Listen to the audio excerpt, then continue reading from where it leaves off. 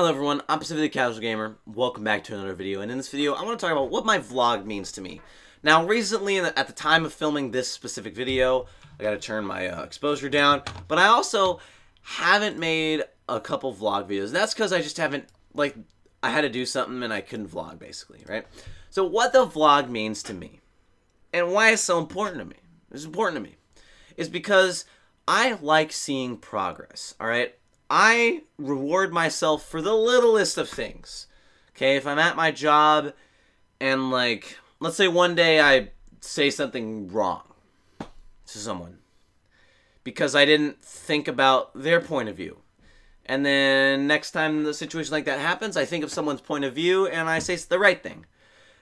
I am so happy for myself in that moment for doing that. I'm like, I'm so happy, right? And it's like that happens to me basically freaking every day, right? Because it's the most menial of things, most littlest of things. Maybe it's something compared to a year ago, something compared to a day ago. But the vlog to me it's important to me because I'm learning how to film on a phone, which I think is probably the way of the future. So it's really nice to have phone filming skills, and I can filming. And it's also important to me to see my progress as a person, because I like to see, I can only remember so much about every single day. And a vlog helps me capture some more of that data, as I would say, into a video format, right? Like, if I make a video about my first ferry ride, I don't remember everything, but in that day I probably remembered more than I do a month later, a year later. So I filmed it, right? A day when I learned about, making 25,000 videos a day is amazing, Like, if I build that into a habit, I'm going to remember how it feels. But if I lose that habit, I have all these videos to look back and be like, look at how happy I was when I was, actually had this good work ethic, this good habit. So there's that aspect to it. I love my vlog. Very simple. I like making videos. I like just looking back at these videos. Like, what I like to do when I look back at my older videos is not cringe. I occasionally cringe at something stupid that I said or did, but I look back and I look at all the progress I made, and the vlog just makes that job for me easier. It's also nice because I'm 19 years old, and it shows other 19-year-olds, hey, that I'm learning stuff at 19 that seems pretty freaking stupid, okay? Just this weekend, I learned something pretty stupid, okay? I did something stupid, and I learned from it.